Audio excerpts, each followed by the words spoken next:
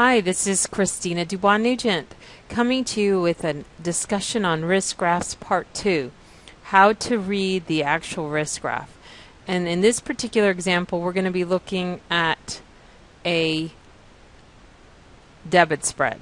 So we're looking at a bull call spread, and right now it's a bit zoomed out. So what I'd like to do is zoom in a little bit and zoom in from, let's say, about 85 to about I'll say 120. So from 85 to 120. So I'm actually going to use some of the tools underneath, which is under the risk graph settings, and I'm going to change that to 85 on the lower end, and I'll say 120 on the higher end, and then I'm just going to apply the settings to the risk graph.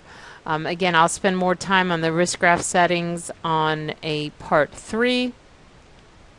But what I'm looking at is then you're looking at, from left to right, stock movement into the risk graph. Now it's still a bit zoomed out, to be honest, but what I want to show you is that right now the stock that's closed at 104.12, and it shows what happened open, high, and low. That's more for reference sake.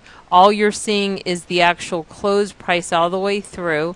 You're probably wondering why I have these bands here. This is due to general settings. So another a version that you'll need to want to look at is the general settings recording, if you want to have yours set to look like mine.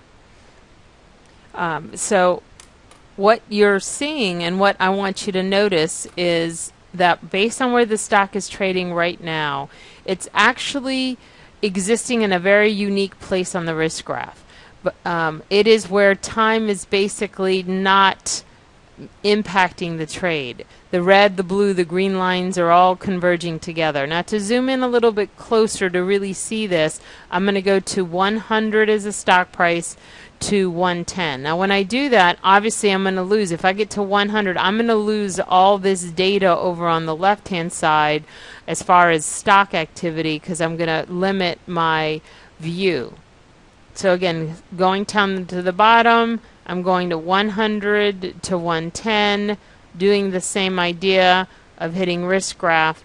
And the reason why I spend time on a risk graph is because I want to understand what is my time impact, what is my volatility impact, what does the stock need to do in order for me to make money on the underlying stock. These are things that the risk graph tells me. There's a huge value of being able to read a risk graph.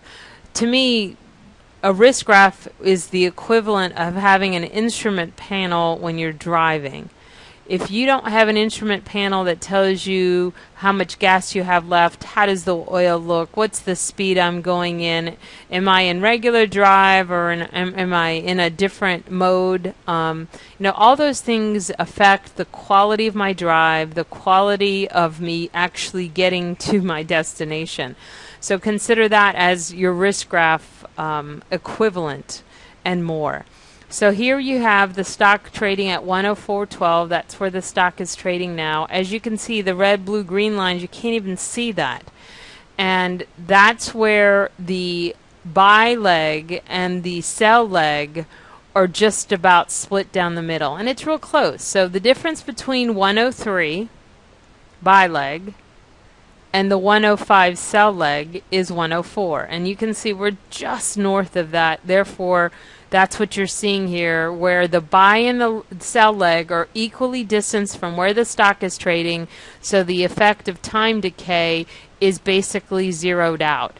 As the stock gets closer to the sell leg, the option that you're selling then is decaying faster when it comes to time decay, and you're getting the benefit of time working for you. Red, blue, green. So let's take a moment and talk about red, blue, green.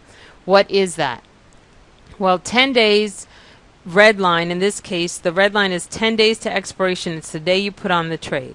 So that's where we are today. So if the stock moved today from 104 to 105, I would be making, and I'm just going to hover the mouse here a little bit, a profit of $26 per position. Now remember, it costs us $109 for the position, so we're making about a 25% return. Now, if the stock stayed at 105, is time actually working for me or against me? The blue line green line is different times of the risk graph. And please note that it's always divided in thirds. So when you first put on the trade, it's 10 days. If you take 10 divided by 3, it's roughly 3 days. So you're seeing 7 days to expiration, 4 days to expiration, and 0 days to expiration. As we move the counter to 6 days to expiration, then you're going to divide it in thirds. You're going to see 6, 4, 2, and 0. That's what you're going to see. It's always a moving target. So when it comes to setting your parameters of when to exit, you're going to decide that on the day that you put on the trade, or as you're putting on the trade, before you put on the trade, you're going to set the parameters of this is when I'm going to exit the trade because of time. That again is another discussion of your trade plan and understanding how to set up your trade plan.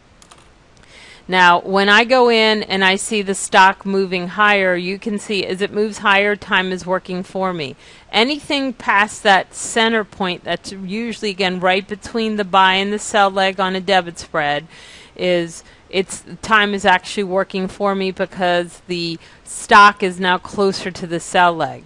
As we go below that midpoint, then the stock is actually closer to my buy leg, which causes the heavier impact of time decay to be on the stock, the option that I'm buying, and therefore time is actually working against me. So if the stock goes from 104 down to 103 right away, the today timeline, I'm losing $31.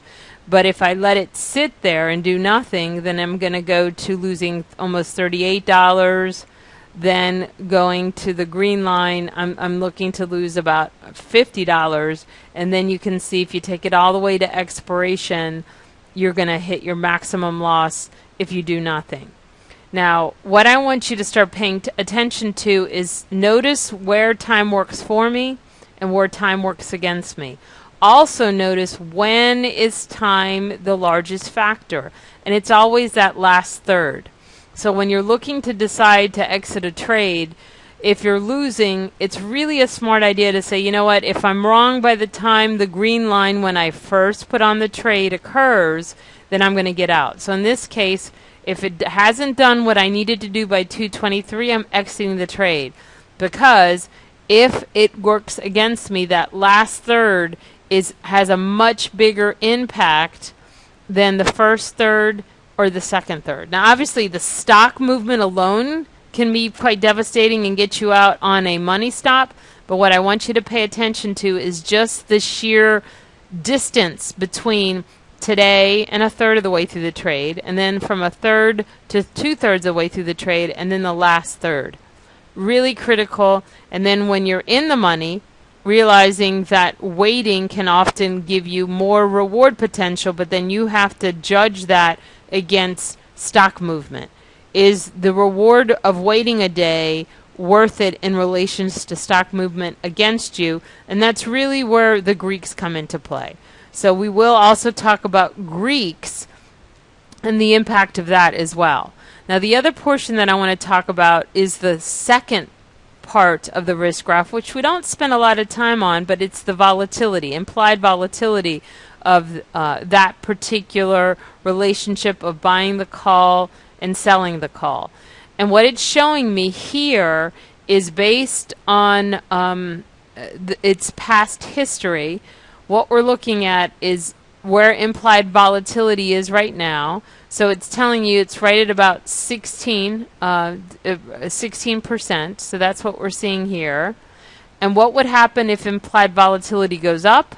What would happen if implied volatility goes down? And that's what I want you to pay attention to more than anything, because it's, again, a pretty complicated conversation.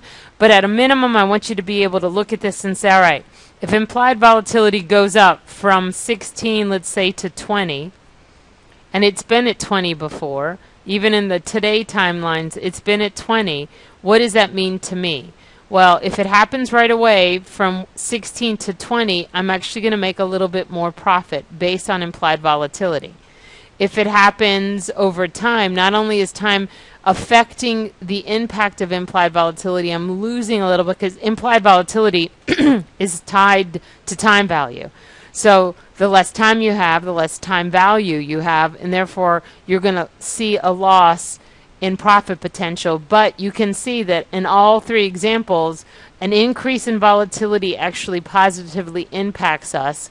If volatility goes further down, let's say it goes down to 11, then you can see from today what implied volatility would have a negative effect. Not as much of an impact, but still negative for a third of the way through the trade. And 2/3 of the way through the trade, it's basically irrelevant of an impact on the trade. Now, I don't want to get into what happens if it goes way down there.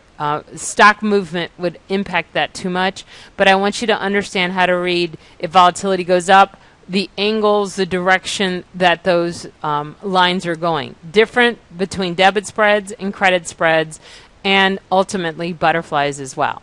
So that's part 2 on the risk graph, and the third part will focus in on the bottom section here. Thanks, guys. Stay tuned.